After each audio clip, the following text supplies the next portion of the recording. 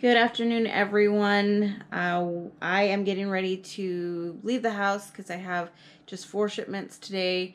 Was kind of a slow weekend. I don't know if it was the holiday or we just didn't have enough activity on eBay to kind of push us up there. But I already packaged them up, so I can't really show you the items themselves. So the first thing here is going to be this Cabbage Patch Preemie doll. I'm going to turn around and show you the picture here. You can see this doll. This one here is a brass vase. It is a vintage brass vase ornament here. Now this ornament I paid, I think, like maybe $1/4 for at a yard sale, and it sold. Welcome back, guys. So packages have been dropped. I'm taking advantage of the fact that my son is actually taking a nap, which he hates, but I'm gonna try to do some work here. So like I said, I'm gonna draft. I started drafting these. I got these Enchantica, I believe that's how you say it, figurines or fantasy figurines from a yard sale the other day.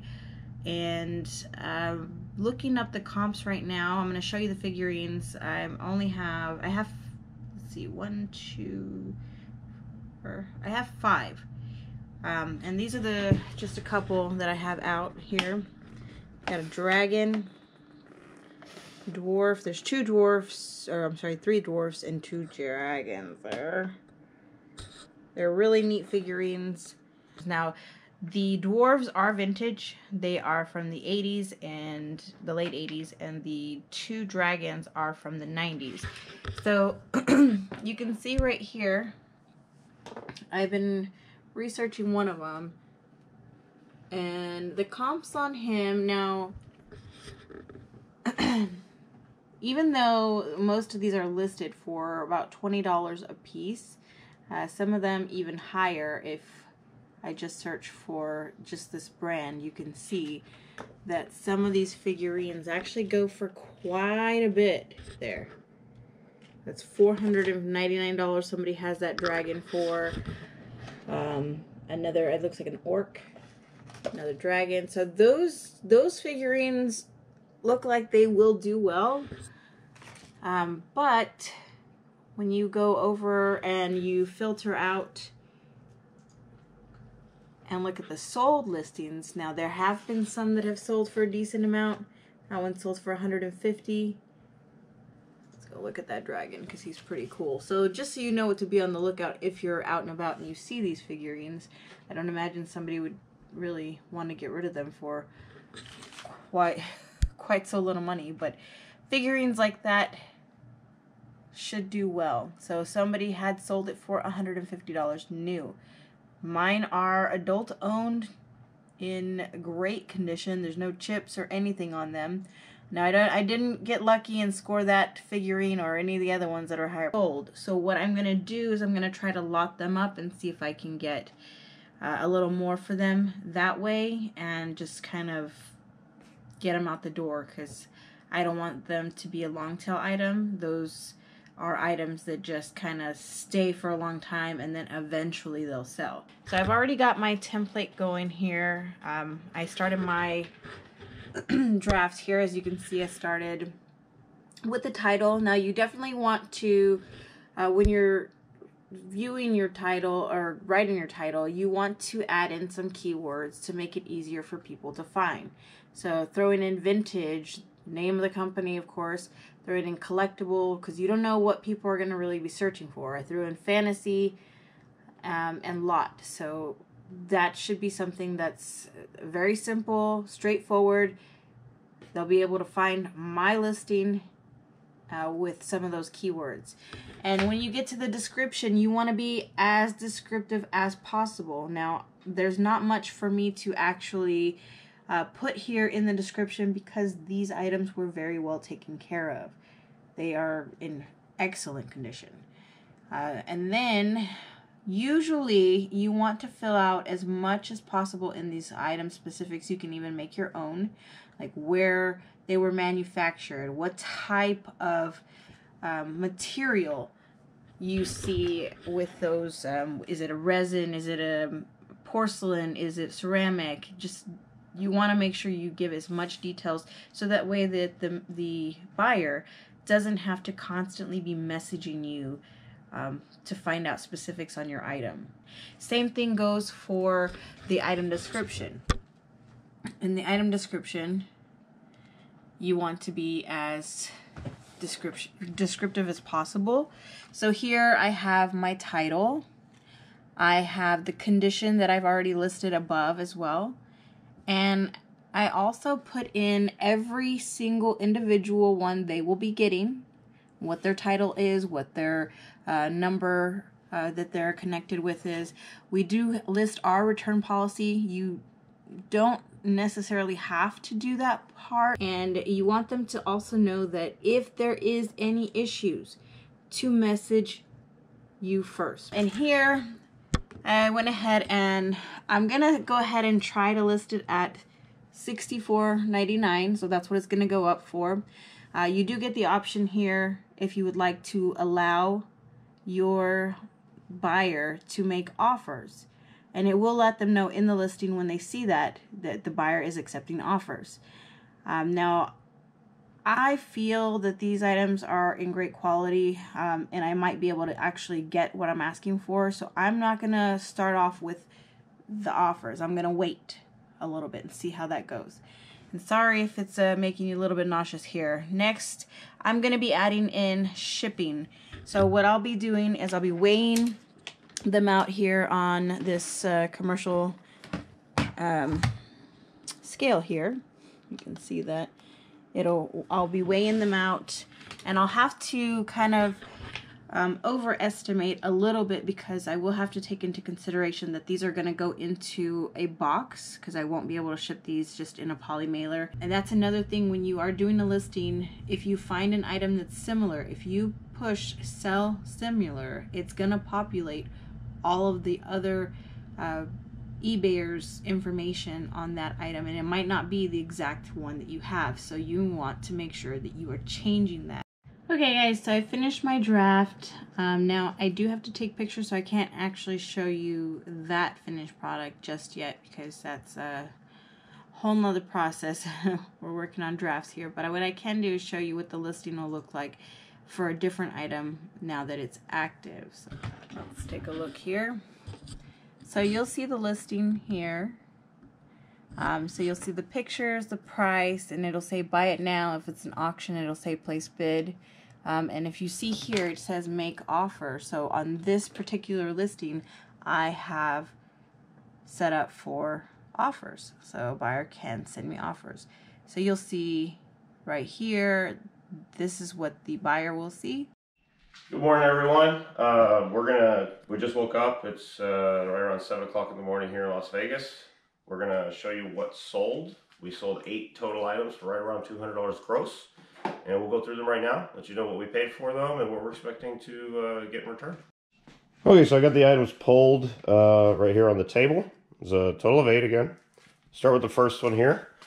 Sold this Barney campfire sing-along. This is a good bolo for you guys because this VHS sold for $19.99. That's right, $20 for a VHS. It is sealed. It is something you guys could keep an eye out for when you go thrift shops. Aside from looking out for sealed VHS, you should also keep an eye out for any horror VHS, especially if they're sealed. Okay, next item that we got. Oh, again, the VHS I had 25 cents into, making $25. This Build-A-Bear outfit right here. I'm sorry, I said Build-A-Bear. It's Cabbage Patch Kids. Cabbage Patch Kids outfit. We pulled this off of a doll, and like my wife had told you in her haul, these individual clothing pieces will sell. Sold for $7.99 plus shipping. All right, next item we got is this desktop light box. Picked this up at the bins. We asked for a price. I believe they told us $1.99. We sold this for $16.99 plus shipping. We tested it, plugged it in and everything. You can see right there, a Logan desktop light box. Good for multiple things, but what I read that it's mainly used for is to put x-rays and slides over. Next item here is a posable blue. He is a plush. He must have some kind of wiring inside because his ears and legs can be posed in different directions. But yeah, we picked him up at the bins as well. And he sold for $9.99 plus shipping on top. He barely weighed anything. Probably cost us $1 right there. Next item is this stethoscope.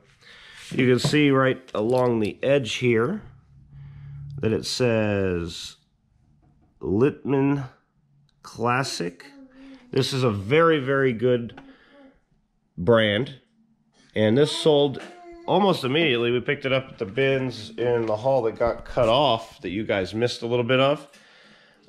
We picked that one up by the pound at the bins, and it cost us probably, what, 75 cents? Barely weighs anything. And we sold that one for $34.99 plus shipping on top.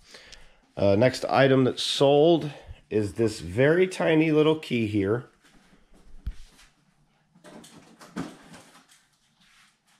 I completely forgot what this was too. Give me a second.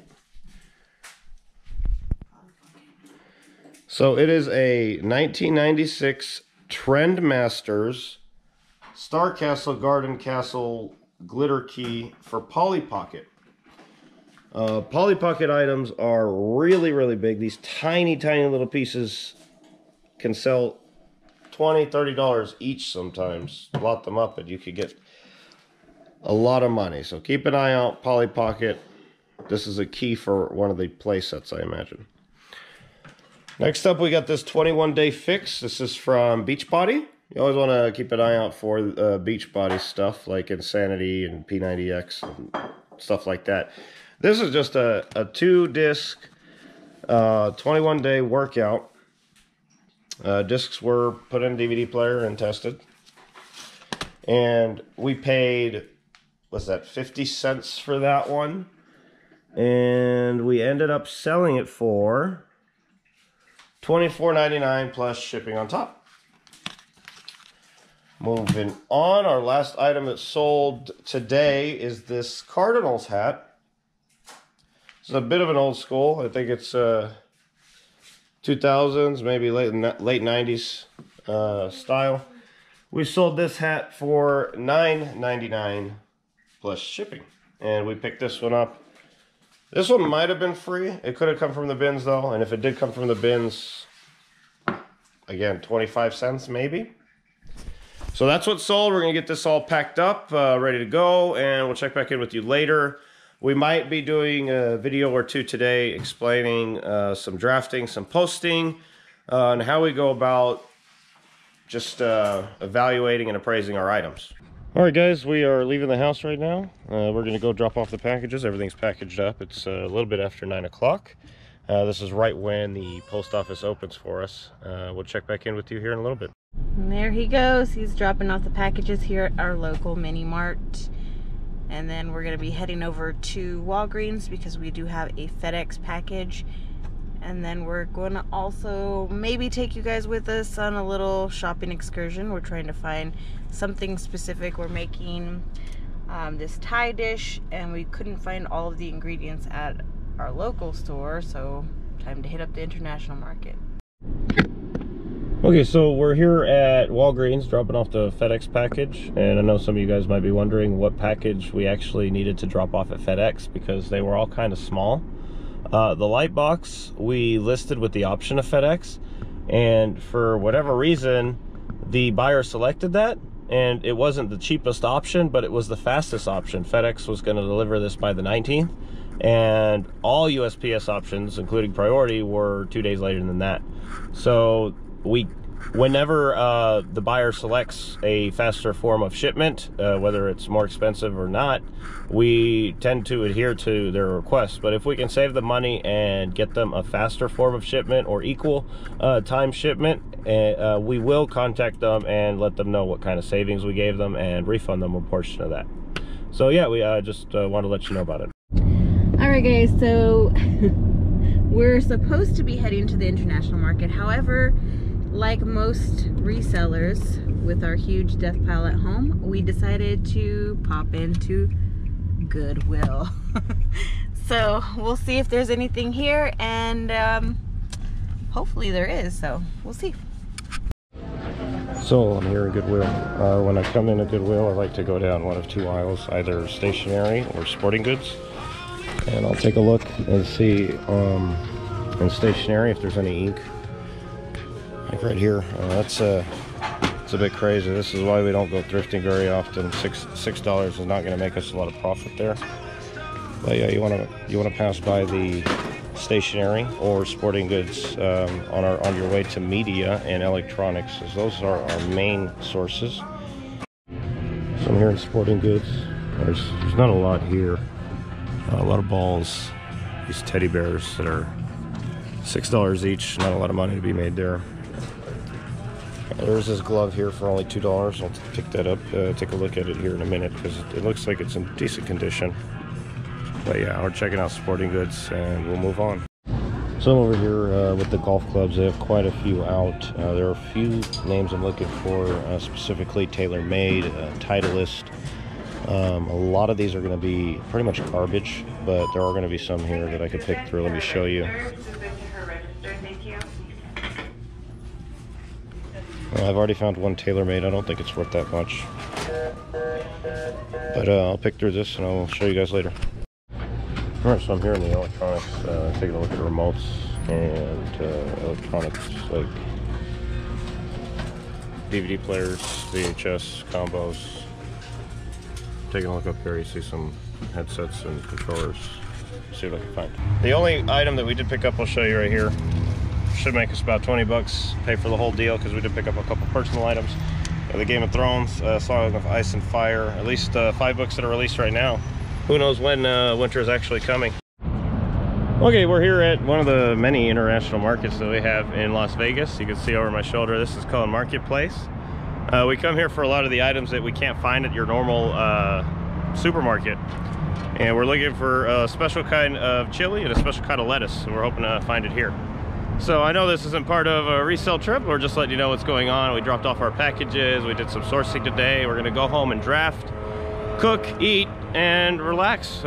Take it easy for the rest of the day. Hey guys, we just wanted to show you what we're looking at inside of the international market. Like, we don't know what half of this stuff is. Well, I mean, this looks like mochi. Okay, I was wrong, but I mean, just take a look. Just random stuff from all over the world.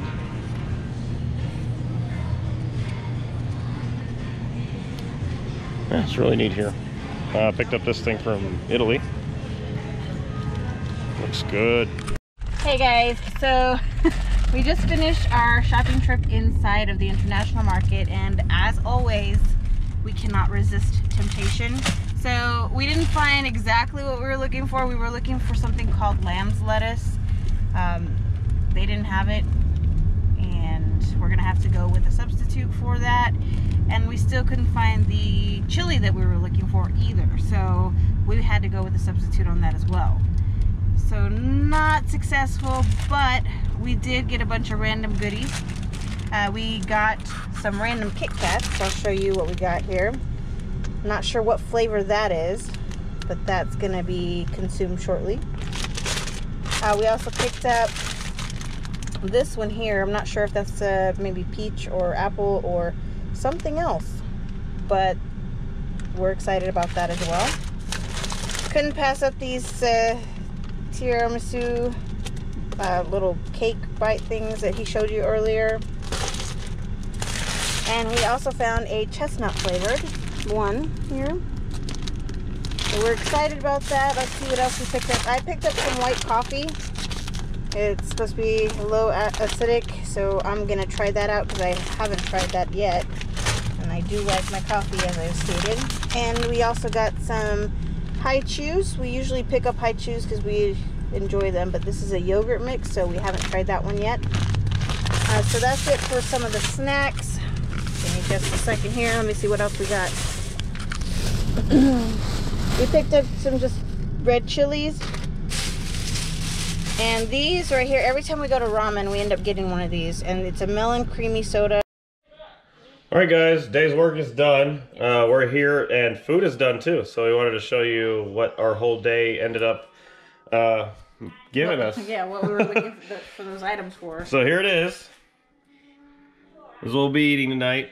It's a cashew Thai chicken. I hope I did alright. I hope it's not too spicy. But either way, we're ready to eat. So you guys have a good evening. Alright, we'll talk to you guys later. Don't forget to hit the subscribe button and the notification bell. And like the video if we helped you out today.